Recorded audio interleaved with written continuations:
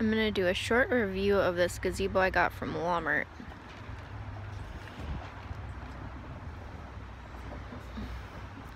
So, I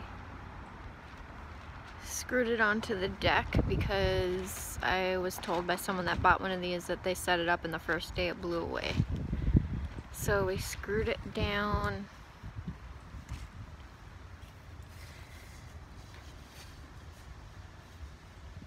here. Now it's rained and it barely got wet in there. There are some holes in the top part and now it's really windy. This is the first day it's really windy, so far it's been holding up good. I got stakes in the ground and screwed to the deck. The only thing is, if you have this right up to your door,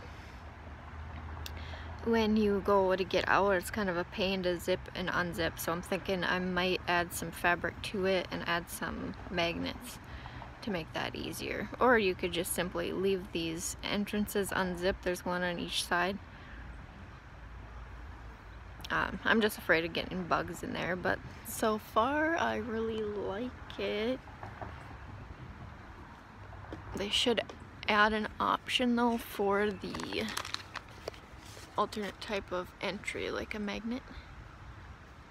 The clamps that we got to clamp it, they weren't very good. I had to order some more of those and some stakes.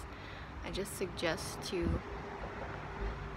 make sure that you secure it down very well.